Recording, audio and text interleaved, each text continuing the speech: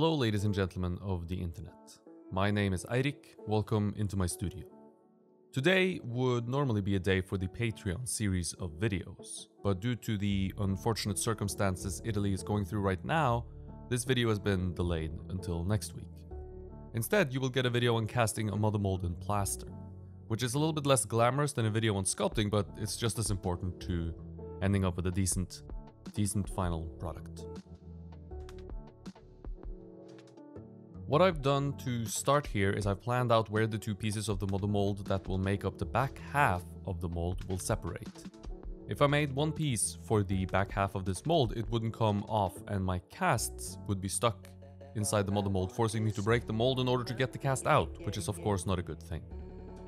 If you imagine a sphere, you need to make sure the mother mold does not go over the apex of the curve of that sphere on either side. If it does go over, the mother mold won't come off, it will be locked in place. This is a slightly simplified scenario, of course. Our mold is not a sphere. The back of the mold here has similar qualities to a sphere, however, but the bumps and lumps that exist on the surface makes it a little bit more complex. The best way to ensure a mother mold will come off, if you are even slightly concerned about it locking on and getting stuck, is to create a mother mold half made up of two pieces, or more than two pieces. It's slightly more time consuming than simply making one piece, but it saves you a lot of time in the end if you do it right. Where to place the wall to separate the two pieces that will make up the back half will depend on the shape of your mold. Ideally, it will be placed along the apex of forms that make up your mold. A good trick you can use is to step back and see if all the areas of your silicone that you're trying to cover with plaster is visible to you. If any part seems to be disappearing behind the horizon, turning under itself so you can't see it anymore, you have a spot that your plaster mother mold is going to get stuck, or could potentially get stuck at least.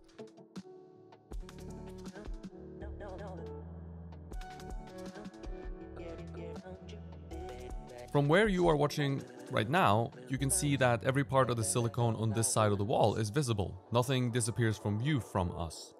If you go back to the beginning of the video before the wall was applied, you'll be able to see that large parts of the silicone on the far side of the clay wall can't be seen.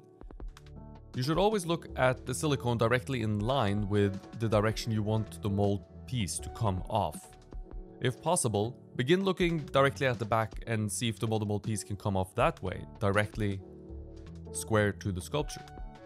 If not, move over to a 3/4 view like you see here and see if you can split the mother mold half in two. Would it come off then? If the answer is no, even then, which is the case on the front half of this mold, and you'll have to keep watching until we get to the front, and I'll cover what to do in that scenario. The clay wall separates the two halves of our mother mold and will become the surface of one half of our plaster mother mold. So it needs to be pretty smooth, as it's going to become the surface of a plaster mold. The back side of it, the one that we're not casting right now, can be really rough and should be reinforced with clay so it's sturdy and won't buckle or move while you brush plaster onto it. Registration keys are drilled into the clay wall in order to make sure the two pieces come back together in the same way every time. Now we're also going to drill holes and bolt the two pieces together into one half, but registration keys are good practice regardless. Make sure the keys are fairly shallow. You don't want them to be too deep, as the other half of the plaster mother mold could potentially get stuck. Deep holes tend to trap more air bubbles, also it's harder to get plaster in there. So shallow holes work well for registration without trapping air bubbles or locking the two pieces together. Mixing plaster is very straightforward. You always put the powder into the water, slowly sifting it in. Keep going until you've built up a shallow island of plaster powder in your water. By waiting for a minute or so, now the water will soak into the plaster powder and make mixing the two together a lot easier, leaving you with less lumps to break up. And the less mixing you need to do, the better, as mixing introduces air into the plaster mixture. Air that can then be trapped in your plaster, creating air bubbles which are weak and prone to cracking and breaking. Use a soft bristle brush of appropriate size to brush the plaster onto the surface. For the splash coat, which is what we're doing here, we are after a thin but even layer of plaster. Thick enough so that none of the silicone shows through, but not thicker than a few millimeters. And you want it even because an uneven layer could cause warping and all sorts of stuff, so we want to make sure that all our layers are pretty even here. Let the splash coat dry a little bit until it's firm to the touch. Now, this takes around 15 to 20 minutes depending on your mix, the temperature of the water in your mix, and the climate you are in. Plaster can struggle to bond to itself if you let it dry for too long, so once you start this process, you should keep going until the piece is done. Beginning the burlap stage once the plaster is firm, but before the plaster has heated up, is recommended. To make sure the burlap sticks well to the splash coat, I brush on fresh plaster all over the piece. This moistens the plaster back up a little bit and it helps with adhesion. The burlap is then dipped into plaster and then it's laid onto the piece. I like using both my hands and a brush to tamp the burlap down so there are no air bubbles between the splash coat and the burlap. Every piece of burlap should overlap the last one, and none of them should stick up outside the edges of your mold. I add about 2-3 layers of burlap, all of them overlapping each other for strength and in a kind of crisscrossing pattern to even add more strength. Now this adds a lot of strength and durability to your mother mold. However, the edges need even more strength as most of the wear and tear will be concentrated along these edges. This means also along the edge that will connect the two pieces of the back half together, where we built the clay wall, the plaster, that's where we built the clay wall. There will be a ton of force concentrated here on this section as clamping pressure will be put on it to hold the two pieces together, and when the mold lays open, all the weight of the mold and the casting material inside will be concentrated along this edge as the two halves are trying to kind of push each other apart. And so to reinforce the wall, I wait for my plaster to reach what we call the cream cheese stage, where it doesn't run and can be sculpted with quite easily. The time it takes for the plaster to reach this state varies.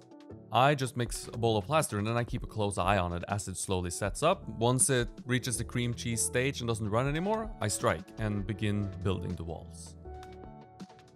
To do this, I use a very simple metal spatula that you can probably get at most art stores, I imagine, or perhaps even a hardware store. And I try my best to make the walls square and neat. The neater and smoother they are, the less they'll break apart and crumble over time. A beautiful and well-made mold lasts a lot longer, and you'll have a larger chance of success casting in it than you will if you make a poor, ugly mold, even though they might function exactly the same way. Let's thank today's sponsors, my Patreon supporters on Patreon, who have ensured the continued existence of this channel and allowed me to upgrade my gear bit by bit, making better looking and better sounding content for all of you watching. If you are interested in supporting the channel, or perhaps interested in getting personal feedback on your sculptures from me, then Patreon is the place for you. You'll get in-depth feedback on techniques and how you can apply them to your own work. Anything sculpture related goes. We can talk about armatures, supplies, mold making, anything you need help with in your sculpting endeavors. So check it out, there is a link in the description below. And again, thank you so much to those of you who have given generously and supported me. It really means the world. I'll even use a rasp as the plaster is setting up in order to make sure the mold is as pretty as I can make it. This yellow rasp here is made by Stanley. Stanley makes nice rasps that are available in most hardware stores all over the world, I think. And now we have to wait for a bit. Usually I'd wait about a few hours, though if you are in a rush, you can skip waiting and get directly back into it. However, waiting for a few hours and making sure the plaster is set up properly is recommended. Plaster does stick to plaster, even though the bond is not very strong. It is still going to bond.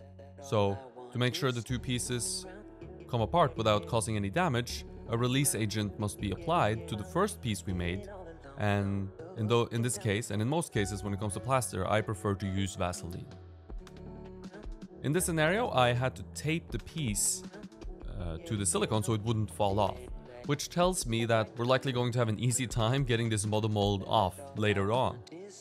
While it's a bit of an inconvenience now and something we must work around, it will serve us well later in the future. Then it's rinse and repeat, really. We do exactly what we did in the first step. A layer of plaster a few millimeters thick, the 2-3 layers of burlap, all overlapping each other for strength. Then using cream cheese plaster to build walls along the edges to ensure that the mold live long and prospers.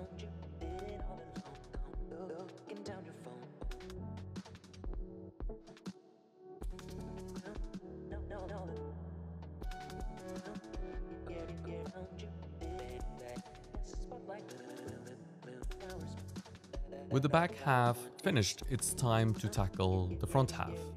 The front half is a lot more complex than the back, way more complex actually. So on the front, we're not going to focus too much on the application of plaster, which we've already covered, but on why I created the model mold the way I did, what my thinking was, and how I reached the conclusions that I reached.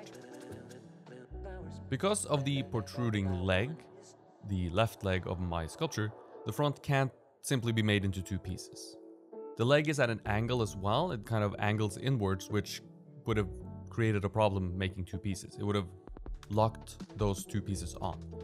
So I decided to go with 3 pieces here. One big piece for the bottom half, below the knee of the protruding leg, and then 2 more for the more complex upper half. Now the upper half has all these weird protrusions from the arms being cut off, which makes it a lot more complex. Pulling the plaster model mold directly off square with the front of the sculpture would not work because of this and because of the overhang underneath the chin. The model mold would get stuck underneath the chin. Remember that severe that we spoke about earlier. So splitting the top half in 2 means that it can be pulled off in a more sideways or 3/4 direction rather than directly square off from the front, allowing for clearance from underneath the chin. I began with the bottom piece as the weight of the plaster on the clay wall didn't seem like it would hold to me. So I always prefer starting with a piece at the bottom, a piece that touches the base, the wooden base that the sculpture is situated on, as it helps stabilize the sculpture. If you have large, heavy model mold pieces at the top, weighing heavily on the piece, it can wobble, it can bend the sculpture. It's not a good idea. It can damage the mold and the piece before you finish the mold. You can see that I've built the wall at an angle larger than 90 degrees to the wooden base that the sculpture is attached to. Now the bottom piece will be the first piece to come off from the front, and a larger than 90 degree angle ensures it's the piece that will come off the easiest. The 2 upper half pieces will be locked in place behind what will for them be a less than 90 degree wall. If you want to control which piece comes off first, then erring on the side of either more or less than 90 degrees is desirable. If you try to stay at exactly 90 degrees, the chance of making a mistake or being a few degrees off, making the mold hard to take apart or coming apart in a way that you do not expect, can happen, and this might not be what you desire. So planning this out and visualizing it in your head is very useful. If you know how the mold is going to work even before you make it, the chance of success increases. So always keep in mind, a larger than 90 degree wall signifies that the piece of model mold will come off first, and a less than 90 degree wall usually will come off last.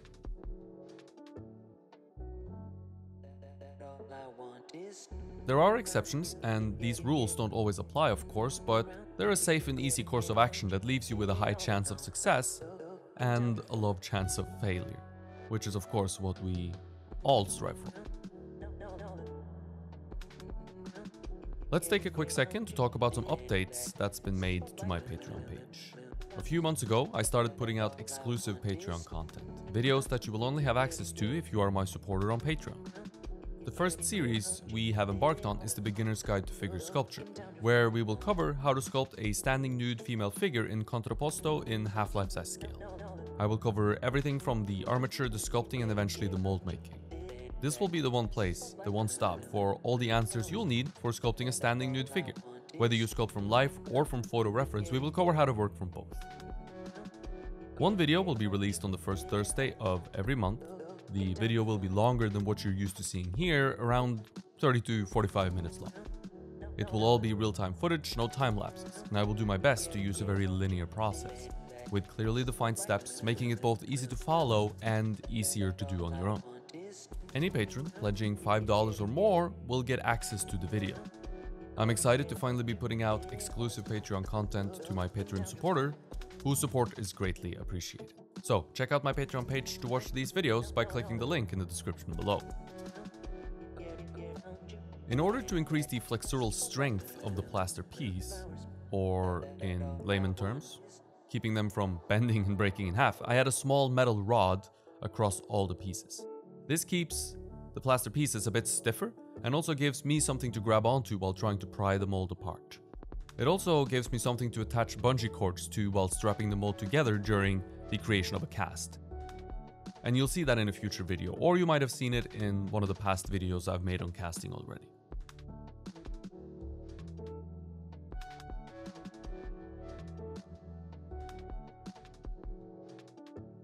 This process is one of repetition, a lot of repetition.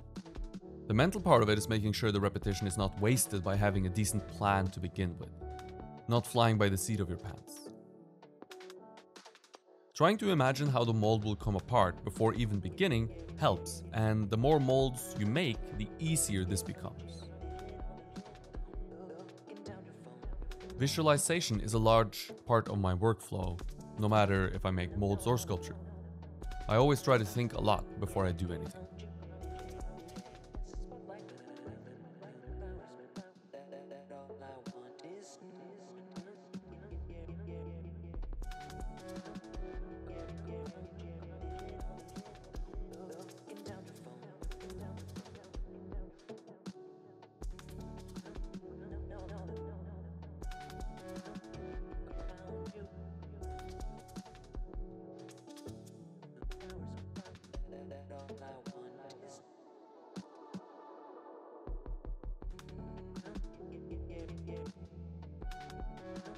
I think you've seen enough plaster pieces being made now. The last piece is made exactly the same way all the other pieces were made.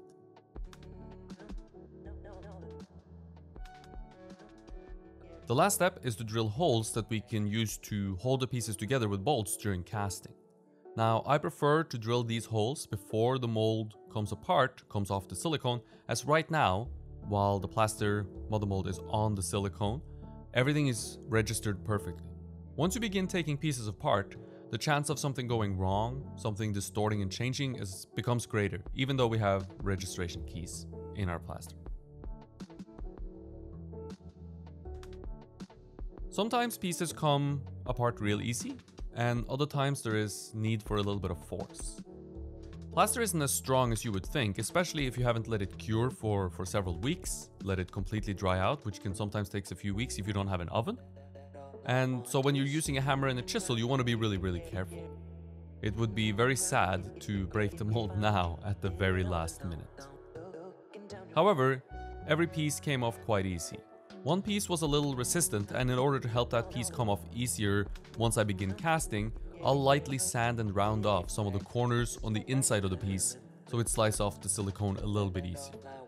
You can also grease it up a bit with Vaseline, which will make it slide nice and easy across the silicone surface. Thank you for watching, and stay tuned for a new video next Thursday. Hit the subscribe button and the bell to be notified whenever a new video comes out. If you enjoyed the video, click the like button and share with your friends and family. It helps me out a lot. Thank you for watching, stay creative, and I hope to see you in the next one.